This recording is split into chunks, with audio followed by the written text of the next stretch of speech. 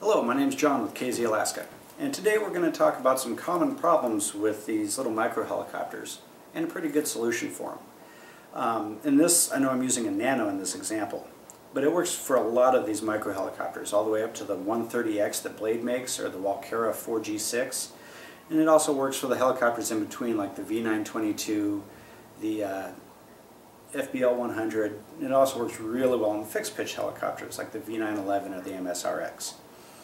And the problem we're going to talk about today is the toilet bowl effect. And that's when your helicopter just kind of does big lazy circles when you're trying to hover it. And also, usually if you're having toilet bowl effect, you feel like you're kind of chasing the helicopter the whole time when you're controlling it. A really good solution for this is to put an O-ring kit on it. And that's to take little silicone O-rings and put them all the connections between the swash plate and the push rods and the blade grips. And what this does is it really tightens up those connections. The ball links on these little helicopters aren't really tight. You know, you've got your linkage here in your ball, and there's usually some slop in there. So when you're flying along, it'll be kind of rattling around, and when you make your input, your linkage will move, and it takes a while to catch that ball and move it with it. And then when it stops moving, a lot of times that ball will keep moving before it stops against the linkage.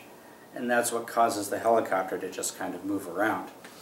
But when you put an O-ring in there to take up that space behind the ball, it tightens up that linkage.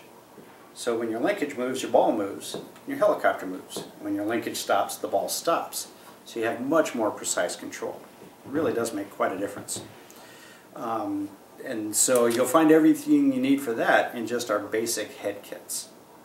If you also notice that when you're spinning up on the ground, your helicopter tends to lose traction and spin up on the ground a little bit before you take off, which can throw off your orientation and make it hard to get started.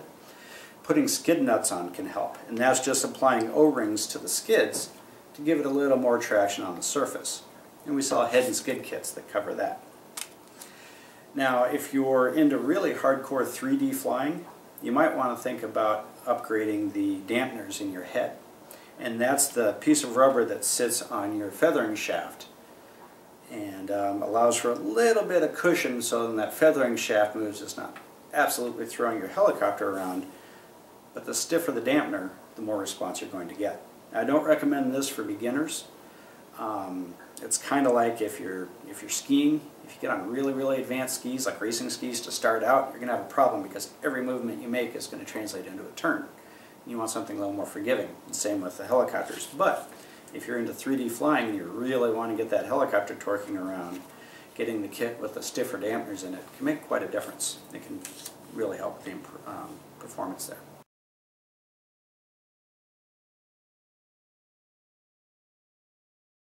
So that's what these kits can do for you. They can tighten up the control of your helicopter. They can make it easier to take off if you're having problems with sliding around.